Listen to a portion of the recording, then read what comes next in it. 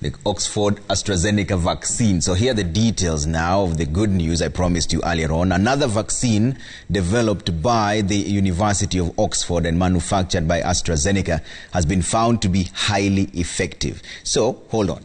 Interim data suggests that it's 70% protection from developing COVID-19 symptoms, but the researchers say the figure may be as high as 90% by tweaking the dose just a little bit. Even then, data further showed that nobody getting the actual vaccine developed severe COVID or needed hospital treatment. This comes just days after Pfizer and Moderna vaccines showed 95% protection. Even then, the Oxford jab is far cheaper and easier to store. That means it will be easier to move around the world than the other two. The UK government has already pre-ordered, get this, 100 million doses of that same vaccine by Oxford and AstraZeneca. But they say they will avail up to 3 billion doses for the world by the end of the year. All vaccines must first be approved by regulators before they can be widely distributed. This is the number of doses that the UK has already ordered by now. All right? Good news, you see? 3 so far. Pfizer, Moderna,